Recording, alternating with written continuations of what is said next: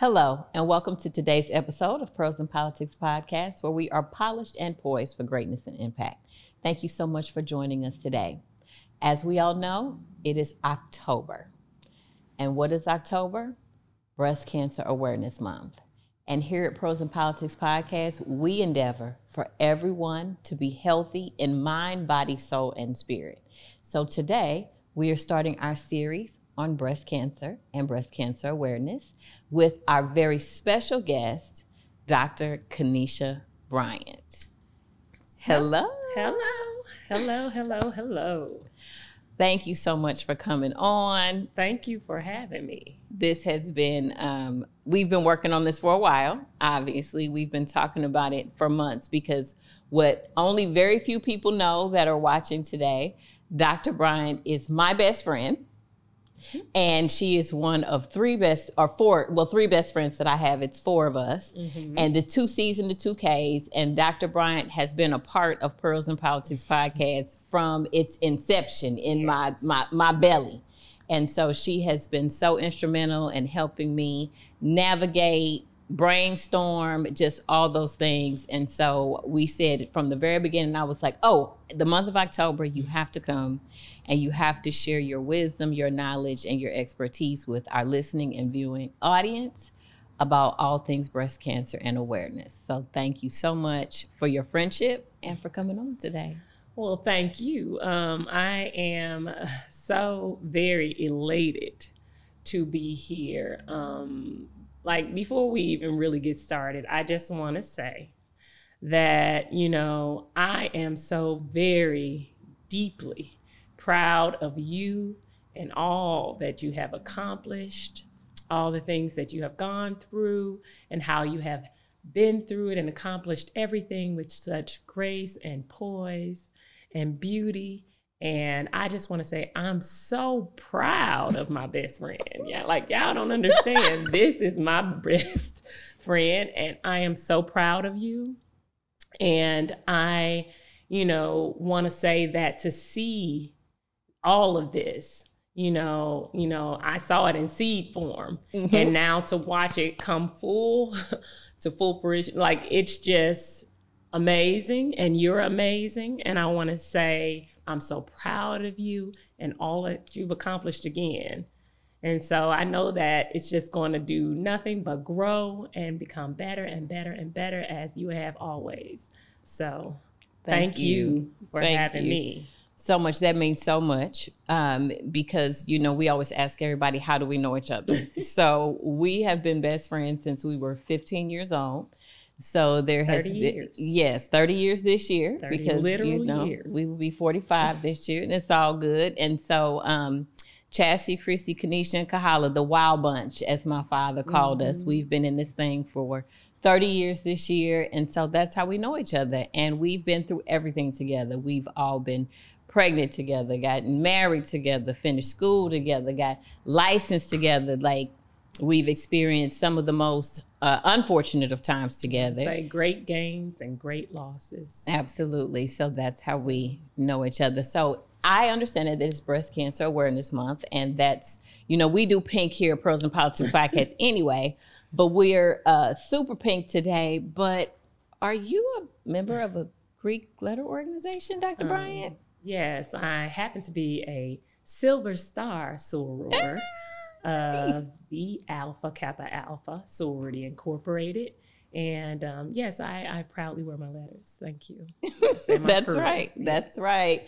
And so you are everything, okay, that Sora Ethel intended, okay? We say that from time to time on here. You are everything that she intended. Well, thank you. You are too, ma'am. Thank you. So let's see.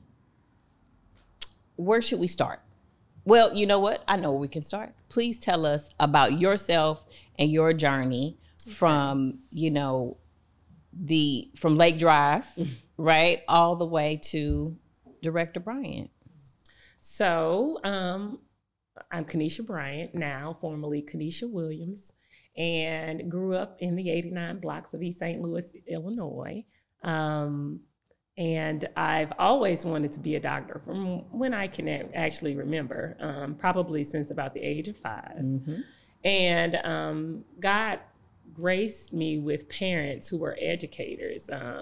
My parents passed on, but they were so instrumental in my journey in life as first and foremost believers and pastors, and then educators. My father was a principal, my mother was a school teacher, and they have just always instilled in myself and my siblings that, and anybody who actually crossed their paths, that you can be anything you actually want to be. And they firmly believe that, and they instill that into me. And it's something that to this day, I know it has pushed me forward to do everything that I set my mind to do.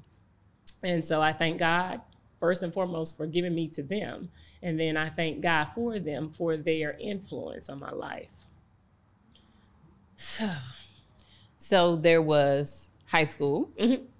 And then there was Penn State. Penn State, yes. And so you got your bachelor's degree from Penn State and then went on to medical school where? At the University of Illinois. The shameless plug for University of Illinois. Yes, I got my medical degree from University of Illinois at Chicago.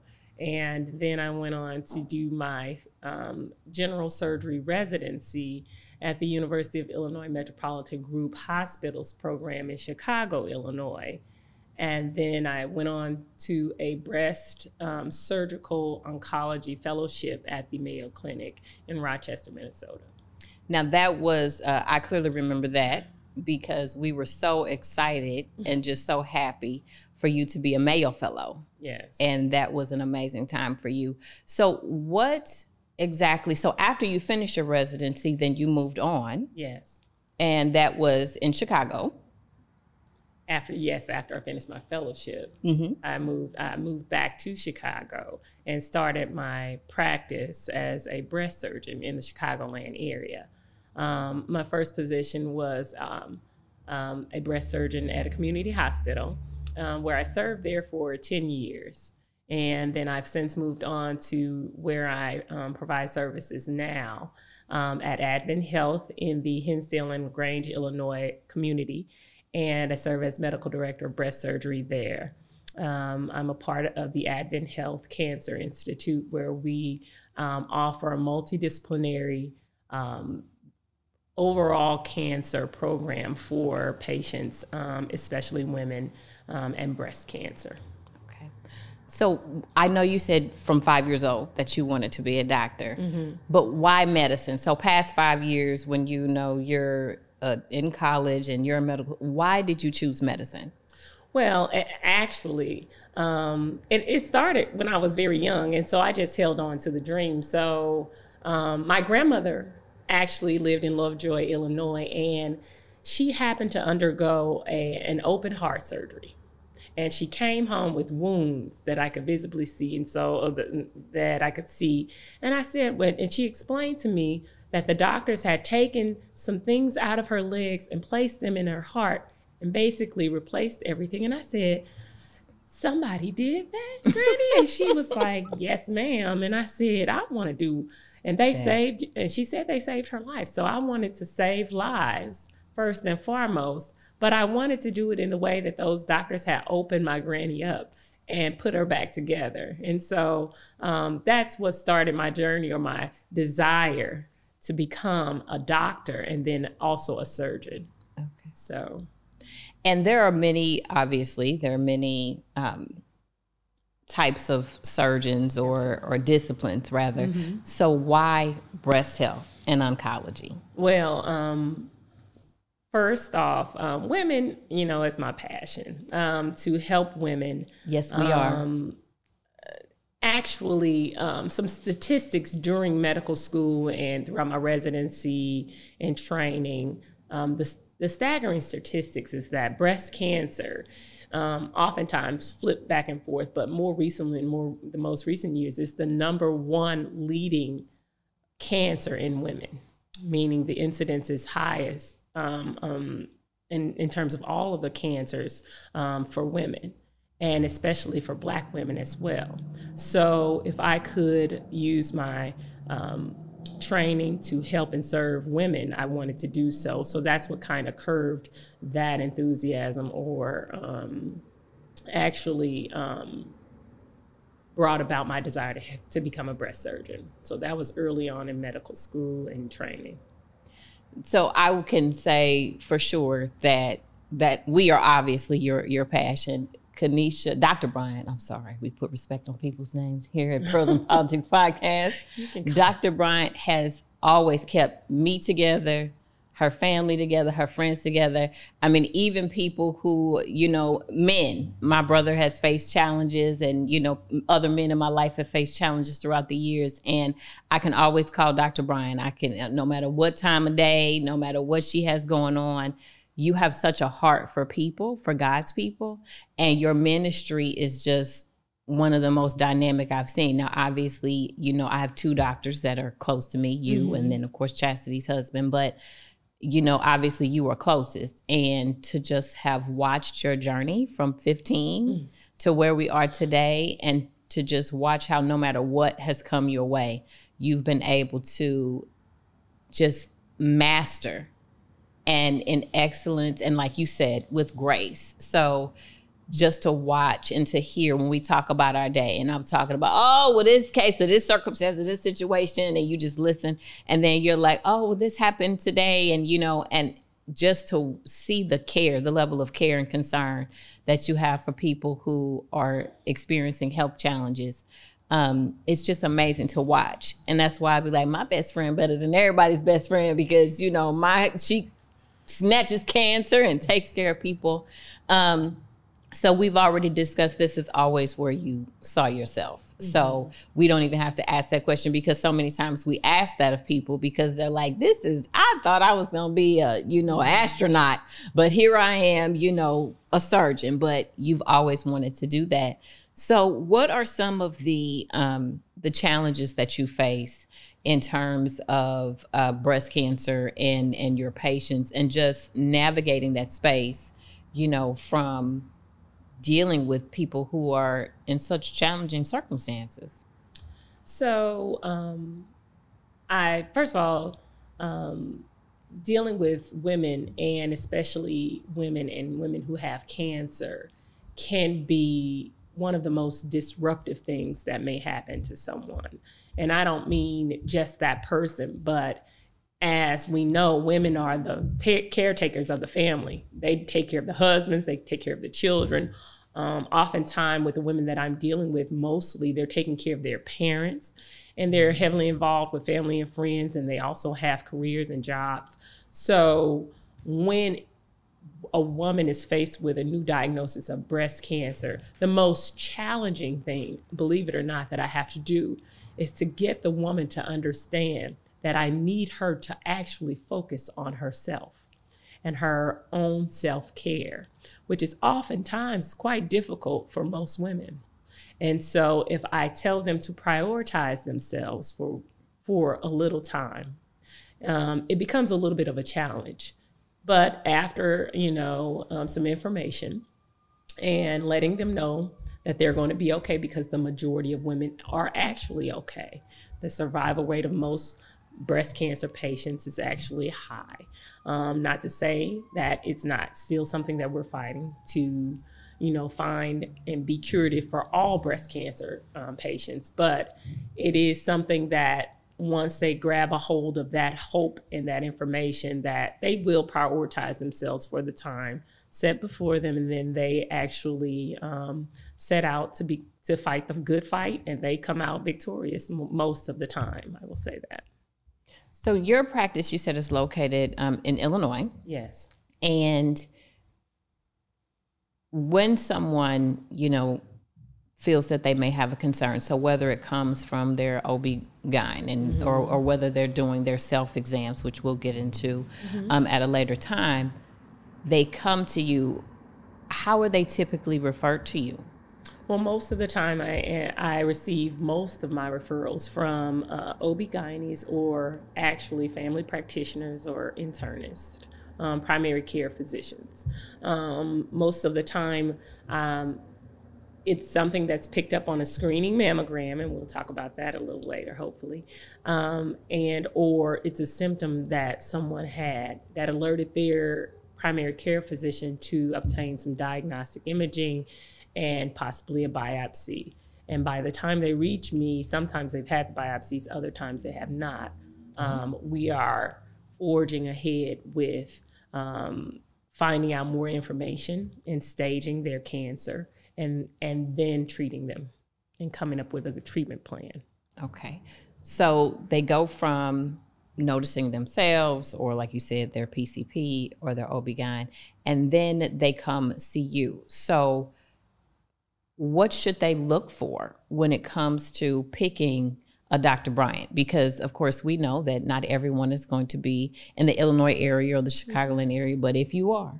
And so what should they look for when it comes to that? Because that's something really important. Like people talk about, make sure you pick the right lawyer. No, you need, in addition to that, you need to pick the right doctor in any circumstance. So we often ask people what people should look for in finding someone good to take care of whatever their issue is. So if there is a situation, how do they pick the proper caregiver in a situation like this?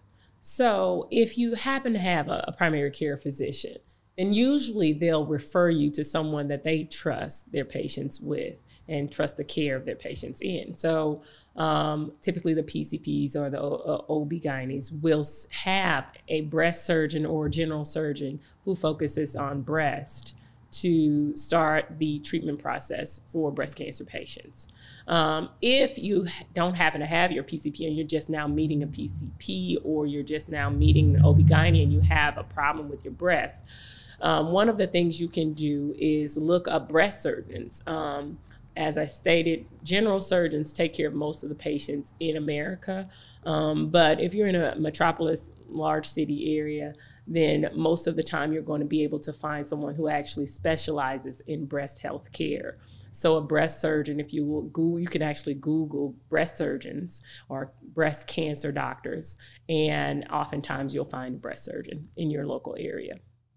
Now, we've discussed in prior conversations how certain people you recommend have a Dr. Bryant. Yeah. We had that conversation even about myself. So obviously, I have no problem with the transparency that in 2020, I had a mammogram and I ultimately had to have a biopsy. And thankfully, the biopsy, we will be forever grateful, was benign. But in keeping me together, you encouraged me to find a breast specialist here. So what would you tell our viewers in terms of who needs, even in the greatest of situations when it's benign, or in the situations where it's not and healing comes, what are the circumstances and situations where somebody needs a caregiver that is you, in addition to their PCP, in addition to their OB-GYN? So in spite of the fact that biopsies come back benign, or your imaging may actually, let's say a woman has a lump and she goes on to have imaging and diagnostic imaging, and that imaging was negative, it doesn't mean that we dismiss the lump because they didn't see it on imaging. So that's one of the instances where someone still needs to seek out a surgeon who cares for breast. And I say that because, as I said, general surgeons and breast surgeons alike take care of patients with breast issues. But if you're fortunate enough to find a breast surgeon, you find a breast surgeon because sometimes masses are not identifiable on imaging, but yet they still need to be biopsied. Oftentimes masses that are biopsied and benign, they still may require excision or to have the area removed. So these are reasons why someone, although they may not have a cancer diagnosis, may still warrant a breast surgery referral. So you also are responsible for or give care for more than just breast cancer, so breast health in general. And so I think so many times when we think of breast care or breast health, we always think breast cancer. But there are many other diagnoses and many other health concerns that you address in your practice? Absolutely. So everything from nursing mothers who may have issues with mastitis or benign lumps that are found, pain that people experience in their breasts, nipple discharge, and other skin issues that may happen in the breast area.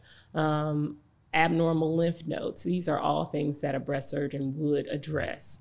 But more importantly than those symptoms or things that may actually be wrong, I oftentimes care for women who are at high risk for breast cancer development as well. If you have family members who have had breast cancer, there's something called a risk assessment, and we would actually categorize you as an average risk for breast cancer versus a high risk for breast cancer. And those that are deemed high risk need special care and attention above and beyond an annual screening mammogram that starts at 40. Our high-risk patients, we would actually start sooner than 40. And we may add additional imaging that's not necessarily mammogram, but we may, on top of mammograms, not omitting mammograms, just wanted to make that very clear. We will never omit mammograms, but also have additional imaging as an adjunct to a mammogram. And so high-risk patients are a huge part of my patient population as well. So also, and risk does not mean that you are carrying a gene for breast cancer. Okay.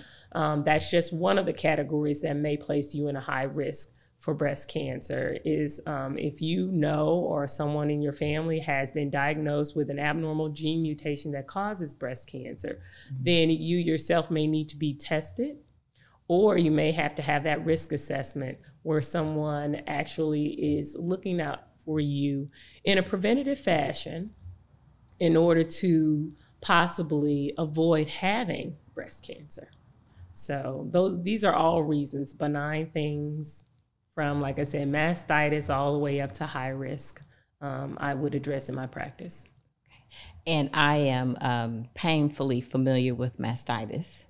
Having breastfed 3 children, I've had many bouts with mastitis, and it is one of the most painful things I've ever experienced. So to know that sometimes, you know, women let it go so long that you have to see them, I can't imagine the pain behind that. But it's amazing, again, the level of your practice, because, again, if you are typically healthy and don't usually have, you know, health concerns or issues, again, when we think breast, we think cancer. We don't think discharge or abscesses or mastitis. We think, oh, well, we're only dealing with, you know, the scariest of situations. And there's a myriad of other health concerns that need to be addressed when it comes to breast health. So we often talk about the challenges that we face in terms of being African American, being women, being professionals. Have you faced challenges being a doctor of color? And Absolutely. Then, of course, you add to it being an African American woman that's a doctor in your field. So have you faced challenges during this time that you've been operating in excellence and doing all the things that you're doing, saving lives?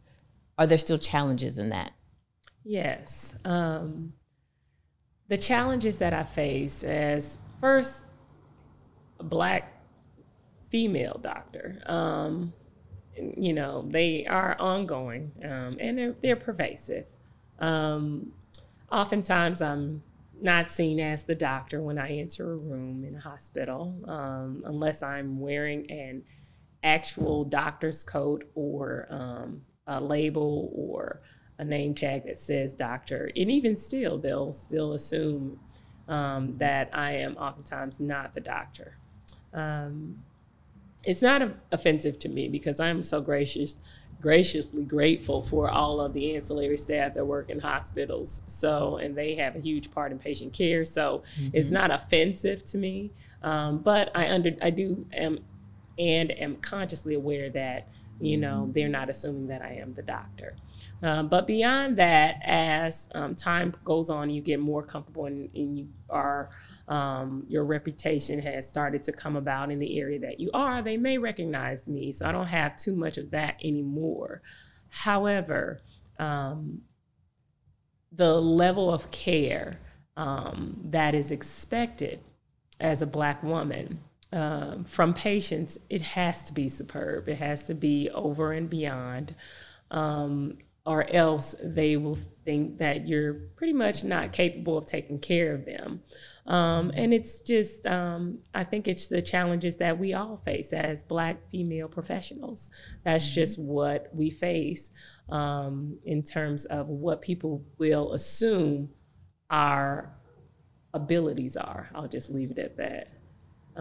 But the challenges also include, your colleagues and how they may mishandle or mistreat you based on what their expectations of you may be. All in all, it's just another opportunity for God to allow His grace to shine and His favor to go before you, and you remaining humble, just extend the level of care and excellence that you're meant to give. That's all.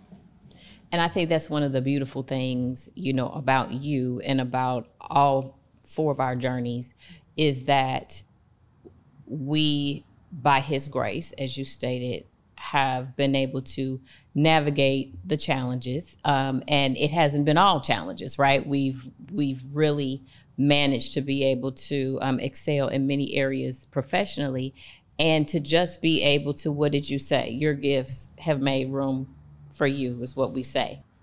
So with everything that you do and everything that you have going on, how do you balance family, life, and being a doctor? Wow. Because you are super mom. Now, we're not going to take nothing away from that. So how do you manage family, life, and being Dr. Bryant? So just take it day by day. That's all you can do. That's all we can do. That's all we can do. Just take it one day at a time. I try and focus on work while I'm at work. I've learned that helps tremendously. And if I can avoid bringing work home, then I'll try to do so. But it's a struggle. It's a struggle, I won't say. And I have my challenges because, with everything, like you said, that's going on, there's always something going on. And I just take it one step at a time, try to focus on what I'm focusing on at work. And when I get home, I try and give my children the priority and, the attention that they need and care for. And just because you're a doctor mom doesn't mean you're not faced with all of the things that all moms are faced with: homework, soccer games, dance rehearsal and classes, everything. You still have all of those things to manage. But, going through medical school and, residency, oftentimes what comes with that is a lot of time. You learn early on, you have to manage your time, efficiently and effectively. So basically, just being present when you're with people that you care about, it goes a long way. With my children, obviously, I'm talking about that, but even with family and friends and beyond. And, I think that we all, as professional women, have that struggle. And so, I've been blessed with family and friends who are gracious if I'm not available to be like 100% attentive, or if I will fall asleep on anybody at any given time. But you are so present, though. Like, I kid you not, you are present. And I think that just ties into who God created you to be, because whether, you're present as a doctor, and you're attentive, and you're present as a friend, and you're present as a mom. But you, like I said, I can call you anytime about anything, and you are absolutely present. And so that's awesome. So you have tried to navigate that, and your job can be stressful emotionally, right? Yes. And so how do you how do you keep yourself mentally and emotionally and psychologically healthy when you have to, of course there's the yay, you're in remission and it's gone, and but then there's the initial conversation where the person, the first time they come in contact with you is stage 4, or it's a rare aggressive, but you have to relay this information and you take that on. So outside of, venting, outside of the Peloton, how do you manage that after all these years of caring for others? Well, delivering the news can oftentimes be, I would say, the largest challenge. The other piece of it, as I spoke earlier, is to get the women to kind of focus on themselves for a bit. But, in delivering difficult news, you have to be honest with people, okay? And so first and foremost, honesty about where we are, what stage they are in the prognosis is always key. But I'm a believer first before I'm a doctor. And so where there is hope, there is going to be hope given to these patients and these women. And so I oftentimes will convey that there is a chance, even with stage 4 breast cancer, of survival. And oftentimes we are successful, and there are times when we're not. But if we can extend hope, and, I'm constantly praying for but you asked me how I did and then how I deal with the emotional side of it. I stay prayed up. That's what it is, God. That's how. That's the only way. I think of a time where,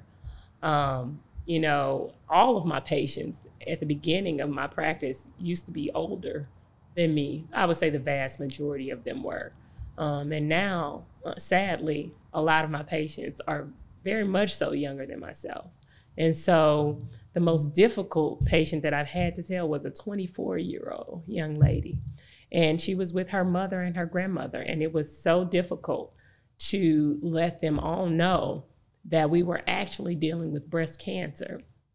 And so, sometimes when it's, as shocking as that was in that very young lady, sometimes I have to step out of the room and say, okay, all right, Lord, you're going to have to help me get through this, because we both can't be in there struggling and crying and doing things. But He graces me to be able to do it. And so we get through it. And, I can say that patient, that 24-year-old, is cancer-free, and she's a survivor, and she's alive and kicking, and she actually has a baby now. So, God is good, and God works through medicine. And so, I'm just grateful to be a part of it. That's all. And we are so grateful that you are a part of it. I'm grateful. Your patients are grateful. Your family and friends, your community is grateful. You definitely are, like I said, everything Sora Ethel intended, everything your mother and father, who we love dearly, intended, everything that your siblings and, just everybody around you, you were everything that, you are the best things that God intended. And so we thank you for coming on today, for sharing your knowledge and your expertise. It is because of a lack of knowledge that the people perish, and we don't ever want people to be without knowledge or understanding, because here at Pearls of Politics Podcast, we want people healthy in every area of their lives. So thank you so much for tuning in today to Pearls of Politics Podcast. We thank you so much for tuning in. We will see you next week as we continue our series on breast cancer. Thank you.